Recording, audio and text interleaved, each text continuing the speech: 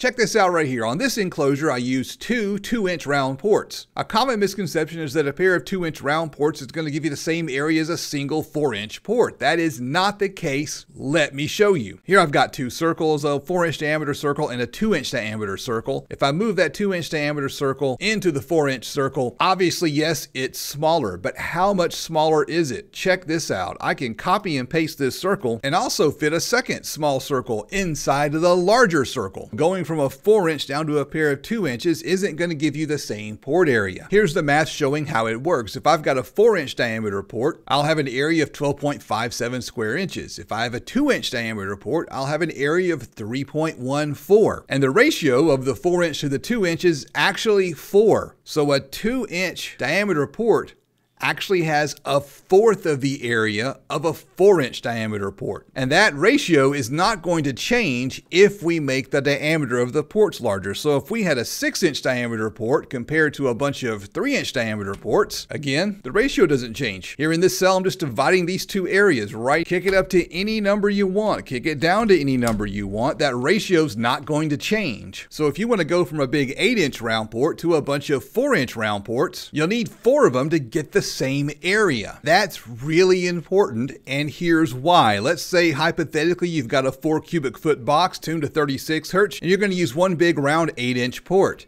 When you hit calculate, that one 8-inch port is going to be 20.25 inches long. It's going to give you 50 square inches of port area. But if we go back up here and we kick it up to 4-inch ports, and hit calculate, we have the same 50.25 inch port area, but now the port is 23.18 inches long. Those individual ports have to be longer. Sometimes multiple small ports are what you need to get the port to fit in the box. Sometimes you can fit one large port. Taking things full circle, no pun intended, right here is the formula for the hydraulic diameter. As luck would have it, 4 4-inch ports are going to give you the same area as one 8-inch port. But the 4-inch ports are going to have a hydraulic diameter of 4 inches. So you're going to get a bigger hydraulic diameter if you use one big port. I'm not sure how much that matters because you already know from earlier in the video that if you have 4 smaller ports, each of those ports are going to be tuning 1/4 of the area of the enclosure, which is why those ports are longer. Ultimately, the decision to go with one large port or multiple small ports boils down to fitting everything inside the box. Just make sure you maintain enough port area and be aware that those smaller ports are going to have to be longer in order to get the tuning frequency that you're shooting for.